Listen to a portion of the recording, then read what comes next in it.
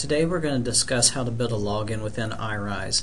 What I want you to do first is within your materials attached to this tutorial, go to File, Import iDoc as a new project, and select the 2009 July 6 Login iDoc Start iDoc.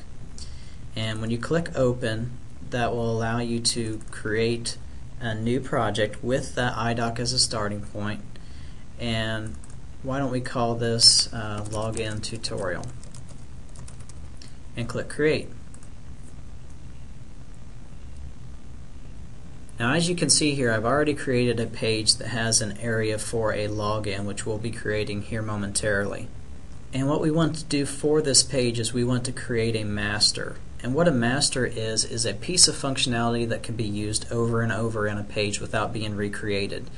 If you're familiar with the programming world, it's kind of like a control in the .NET world. So I'm going to click this button that creates a new master, and we're going to call this Login Widget. Now, within my home page, I know that this area that I want my login to be is 200 by 200.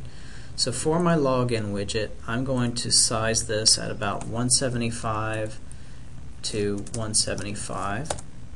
And as you can see, it changes size. Now I want to add two labels in, one for username, and I'm just going to copy and paste that and have one called password. Now I'm going to do a little formatting here. Now I want to add in two text boxes, one for username and one for password. Copy and paste.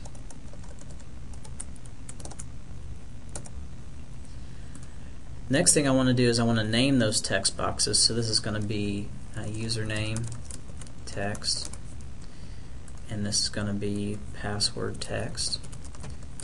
Now you don't always have to name them, but I like to name them just in case I might need to use them for future reference. Now the next thing I want to do is add a button to my.